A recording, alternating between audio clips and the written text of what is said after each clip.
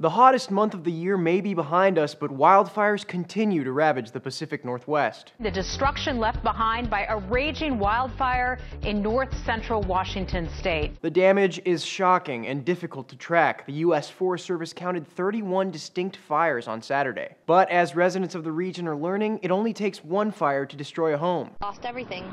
It feels unreal. It feels like it's not happening. A fire near Pateros, Washington recently burned 300 homes, the most in that state's history. But it's another fire that's been dominating the headlines, the Rowena fire, named for a small Oregon town nearby. An Oregon official on Friday called it the nation's top firefighting priority as it forced hundreds of families from their homes. We saw the panic and felt the fear as firefighters and deputies ordered residents to get out. But after evacuations, close to 1,000 firefighters went to work. And on Saturday night, they had an announcement. The fire was contained and almost 740 homes had been saved. Farther south, a California fire in Mendocino is making headlines for a different reason. 8 firefighters have been burned tonight battling the lodge fire. Some of them are suffering from serious injuries. An official tried to explain. Basically, it was the end result of some very extreme fire behavior that was unexpected. The firefighters were treated and released from the hospital, but the lodge fire remains uncontained and has so far torched 7,100 acres.